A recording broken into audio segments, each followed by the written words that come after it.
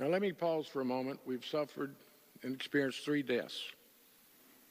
Every life is precious. We lost a person this morning to a tree falling. Took his life in the Spring Humble area. Lost someone to fire in southeast Houston due to lightning. We believe it's storm related.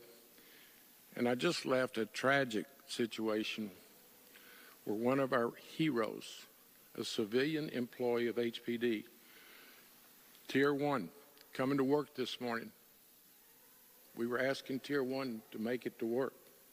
He came off 45,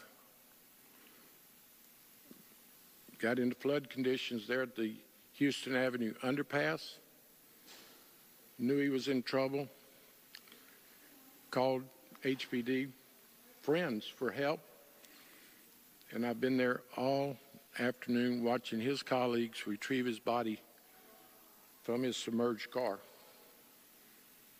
Horrible situation.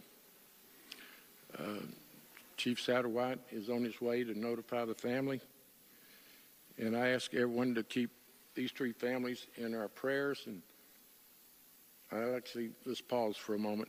Life is fragile.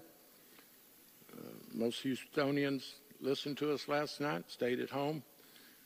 The first 2 deaths were purely unfortunate circumstances, and then the third was a public servant going to work. So just pause for a moment.